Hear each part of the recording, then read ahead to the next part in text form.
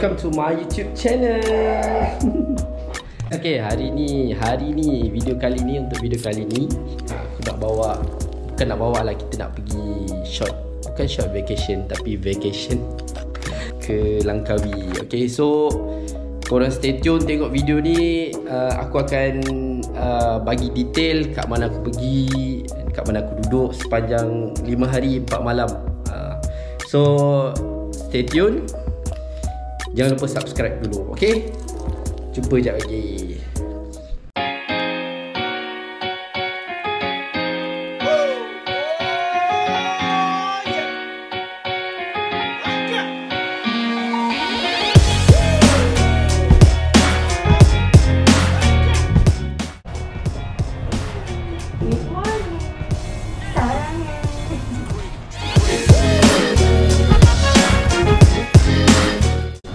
Ni kita nak tunggu Grab sekejap. Morning. Grab kan? Okay. Jom, sebelah, come here.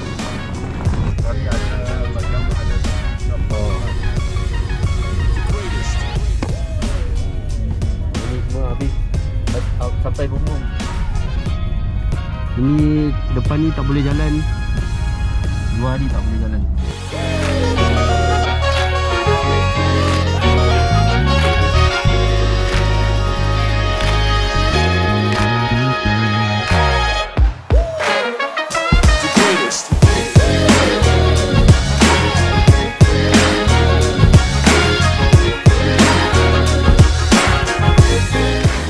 Kita dah sampai, kita nak masuk untuk check in. Kita dah je, kita dah dapat, okey? Nah.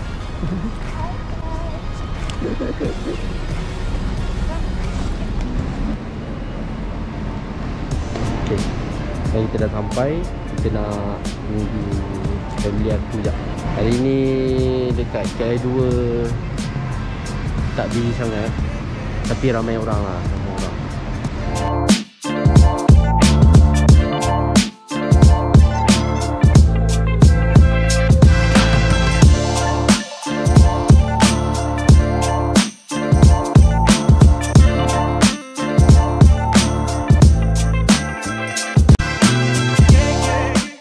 Luna, who's that? Who's that?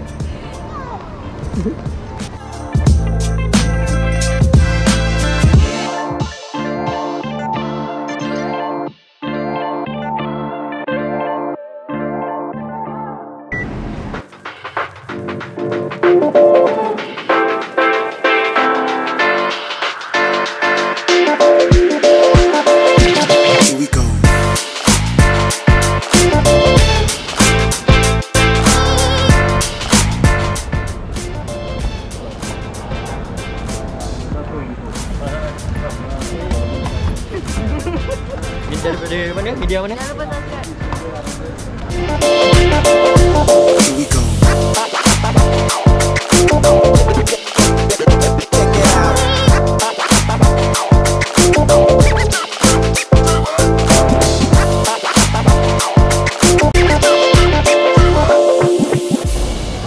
So kita punya gate J4.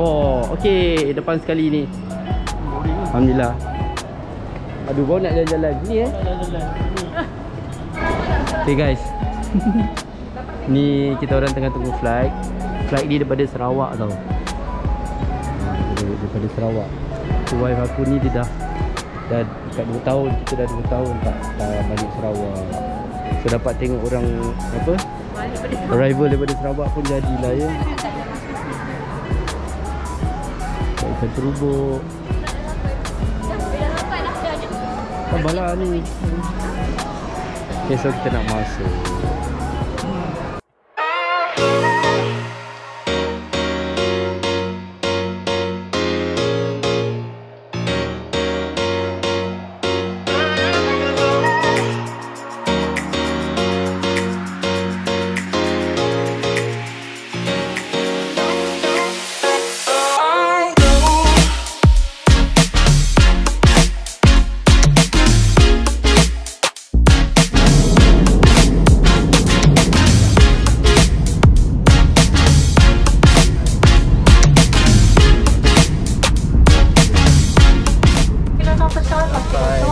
sampai.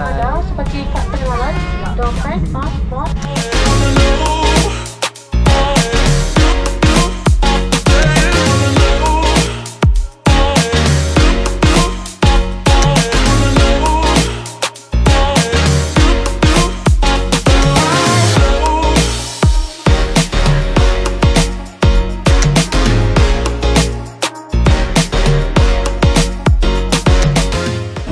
So kita dah sampai ke Langkawi. Kita nak pergi ambil luggage. Lepas tu kita nak pergi ambil kereta sewa.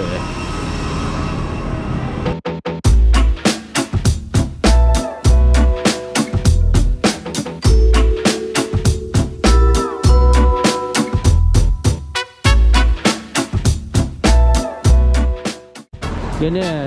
Casual ni? Casual lah. Casual mana? Ni baju. Casual mana? Selamat. Casual mana? Selangor. Selangor. Okey. Okey. So kita dah berkereta. Okey, ini dia Saga dengan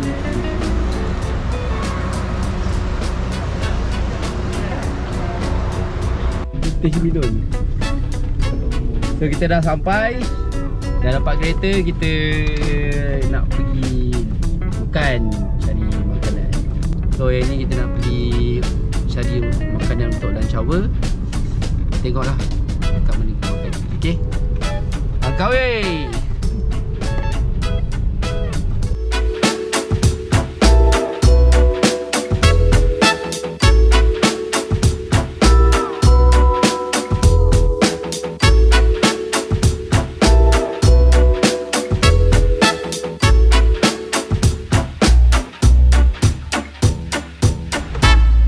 Okay guys, kita tadi sebenarnya actually kita nak makan dekat laman padi, lepas tu full. So ni kita pergi ke nasi kaian campur. Okay, tengok sikit. Tapi kita orang sampai sini pukul 2 lebih. Tak tahulah ada lauk lagi ke tak kan. Kedai.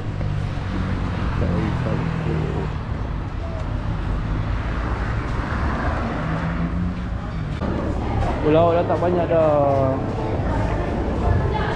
Lauk dah banyak habis guys. Lauk tak banyak dah. Habis. Angkat berapa? Ini hari lain. Ada ni ikan.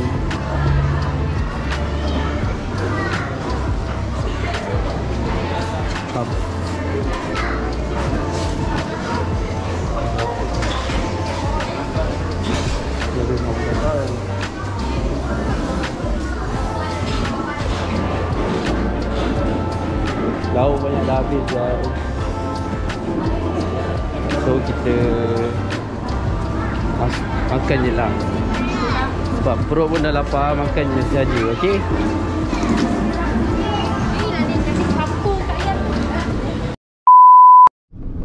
Okay, kita dah settle makan nasi kaian campur ni.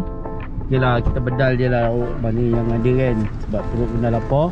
So ni kita nak pergi check in dekat homestay. Okay, sekejap lagi kita tengok homestay dia macam ni.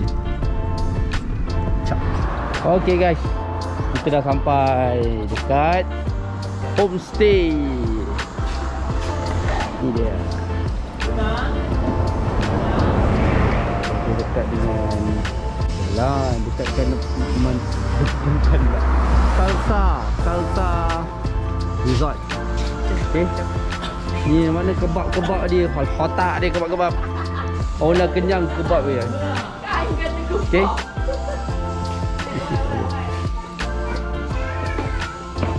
Okay, Papa here. Bismillahirrahmanirrahim. Assalamualaikum warahmatullahi wabarakatuh. 1 hour later. Okay guys. Okay, sekarang ni kita nak pergi survey. Nak pergi jalan kat pantai Cenang tu, nak survey sini untuk main jet ski ke, untuk aktiviti laut lah. Sekarang pukul 6 dah. Pukul 6. Tadi kita orang sampai homestay, aku terus letak barang, unpack semua, terus take a nap sekejap lah. Ngantuk gila barai. So nak pergi pantai Senang tu kan boleh parking tepi-tepi kan. Kalau full dekat Langkawi dia ada sediakan parking awam lah. Tapi korang kena dia ke belakang sikit. Dia dekat area hotel Adia. So dia ada jauh jugalah nak jalan. Tak adalah jauh sangat, tapi macam kalau orang tua tu jauh lah. Better korang drop diorang dekat pantai Senang, and then korang parking lah kat sini. Actually dia ada ni stesen bagi, tapi dah tutup kot sebab masa pandemik hari tu kan mungkin tak ada orang, so diorang tutup. So ni kita nak berjalan ke pantai Senang. Tu pantai Senang, kita walking je. Big polis. Aku rasa sebelum ni ada polis jaga ni. So masa dah pandemik tu kot, dah tak banyak kereta, dah tak ramai turis, so dah orang banyak tutup lah. Hotel Adia. Daripada parking awam tu korang boleh jalan sini, jalan kat dalam. Sebab jalan kat luar dia bahaya sikit, ada kereta kan, so jalan kat dalam. Bridging dalam. Tadi kan ada hotel Adia kan, korang masuk kat dalam tu. Flamingo.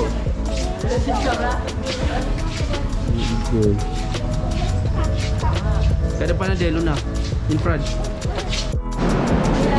Ni surau dia. Baguslah toilet. Surau.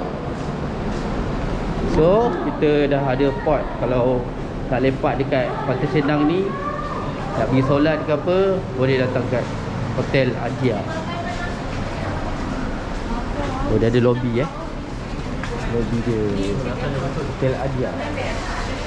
Wow, Bazar Senang. Parking tepi-tepi ni kan, kan tak banyak parking, kereta pun banyak. Betul banyak, tak boleh parking. Korang parking sini, masuk dalam ni nampak letak kereta awam. So pergi parking kat belakang tu.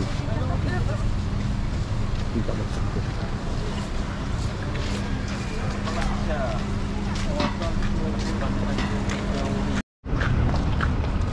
Okay, so ini yang dinanti-nantikan. Ya Allah, hai rindunya. Dulu area ni dia macam ada something macam kemah, tahu? Tapi dia dah tak ada dah. Tenang guys. Burger and pizza. Kita pergi beli air sekejap pasal tekak. Kering dol.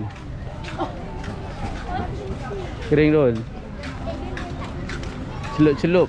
Ui, oden tom yum. Masya Allah. Celup. Bye. Air mata kucing. Wait. Jom.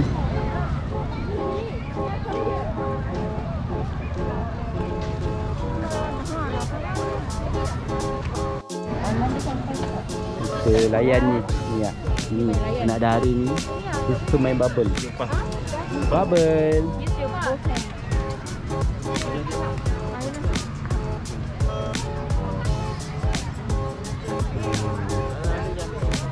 Rindu gila guys. Lupa rindu. Masya Allah. So petang ni kita nak survey harga jet ski dulu.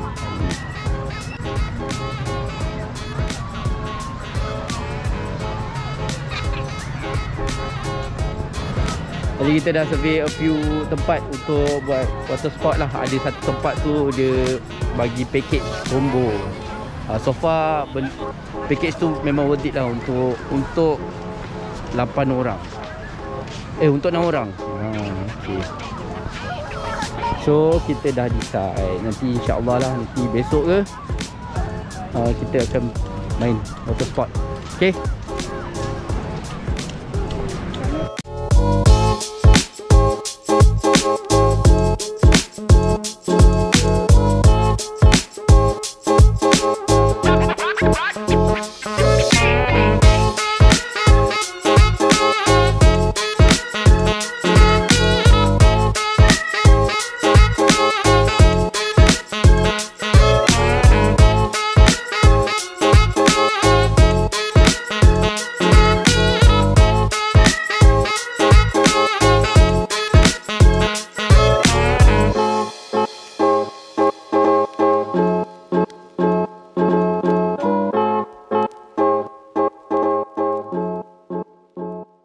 One hour later. So tadi sebenarnya kita pergi ke Alam GP, tapi tutup guys. So kita pergi, kita langgar je, langgar makan dekat Aman. Aman Gelap tak nampak macam mana.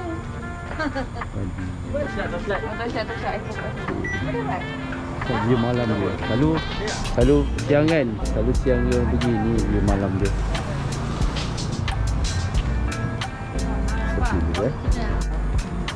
Ni view malam, tak tahulah nampak ke tak. Okey. Cantik juga malam dia kan. So sebenarnya kita nak makan kat pondok, tapi tak boleh guys. SOP dia benarkan 6 orang sahaja. So kita makan kat dalam.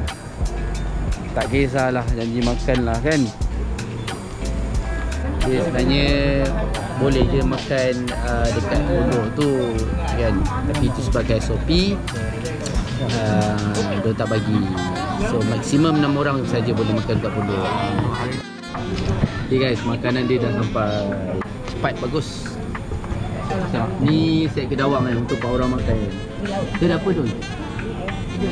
Dia ada apa? Ni kambing danok. Ni butter apa tak? Ni prawn nestem. Okay. Ni set padang. Padang dia ada ni apa ni? Salai, daging salai ke apa?